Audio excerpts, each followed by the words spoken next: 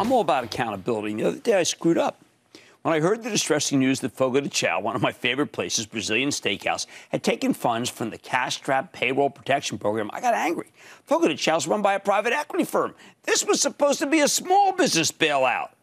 But I blame the wrong private equity firm. I thought Thomas H. Lee Partners still owned this chain.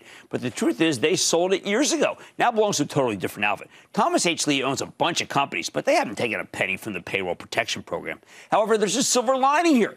When Thomas H. Lee's gracious co-president Scott Sperling reached out to ask for a correction, we got to talking about the pandemic and gave us the perfect chance to invite him on the show. In addition to running a private equity firm with a lot of automation and software businesses, he's also the chairman of Mass General Brigham Health System. Hey, that's the parent of some of the most important hospitals in Boston. So he's got a unique perspective here. He has always been a friend of CNBC. Mr. Sperling, welcome to Mad Money. Thank you, Jim, and thank you for graciously pointing out our non-ownership of Fogo. It was a great deal for us where we tripled the size of it, but we haven't owned it for a number of years, as you point out, and we're very mindful of the situation that we're in today. I've worked very hard across our portfolio to make sure that we have a high level of self-sufficiency, and as you have also graciously pointed out, have not taken triple P money. Well, Scott, let me ask you do have a huge portfolio.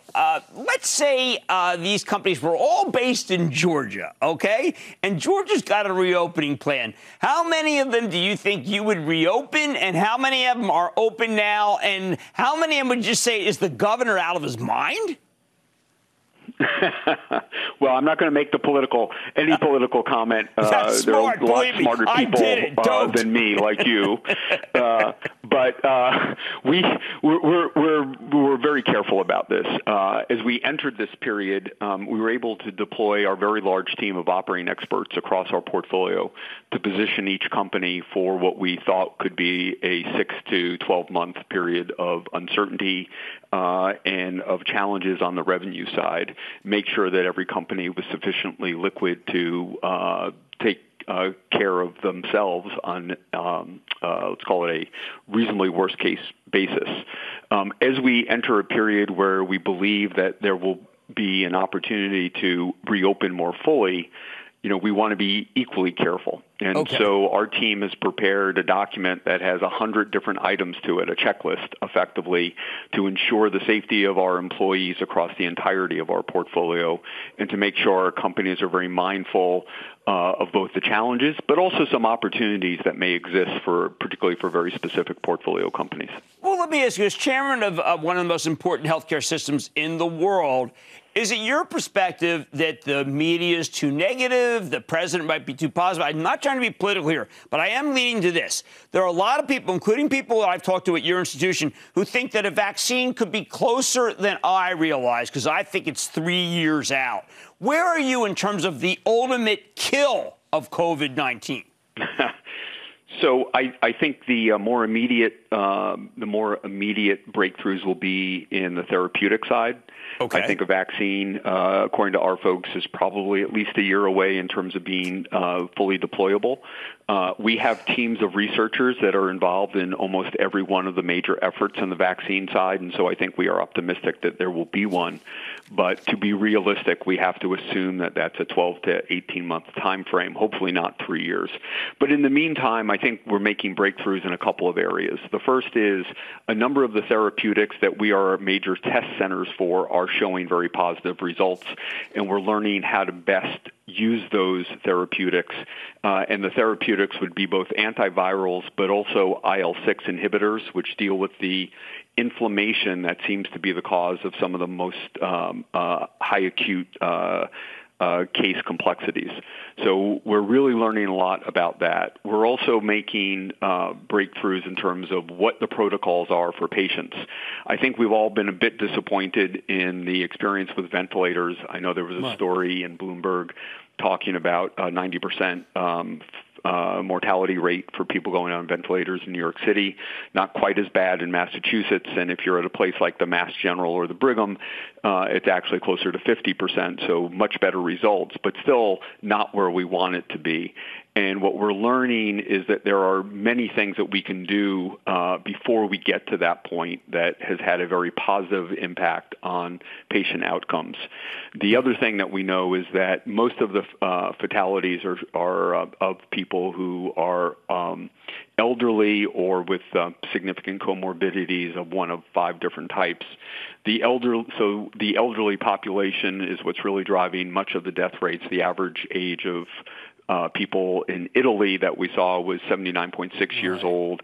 It's not much different in terms of what we're seeing, at least at our own institutions. So it really is focused from a mortality perspective on mostly an elderly population. All right, well, Scott, you did say something. I know we can't be anecdotal. We have to be empirical. We have to have control. But when you talk about the IL-6, when you talk about some of the things that we're seeing, the antibodies, that does make me optimistic. I don't want to get too optimistic. We had something like that happen last week in Chicago. But is it your perspective that the tests that you see going on, without revealing anything, the tests you see going on would make us feel better as a people who are so fearful right now once we get to the hospital? I believe so. I think that, there have been early reports out on a number of different antivirals. Let me just say that. And I think what we're seeing is reasonably good results, and we're learning how to best utilize those antivirals at what point and for whom. So I do think we're making very good progress. Look, this is they call it novel for a reason. Nobody's had it. Right. We're all susceptible to it. It spreads like wildfire because of that, and the only positive is the virulence for most people is not high. It leaves many people with mild to asymptomatic condition, and I think our healthcare system is getting much better at dealing with the people who actually need hospitalization. We've done a really good job.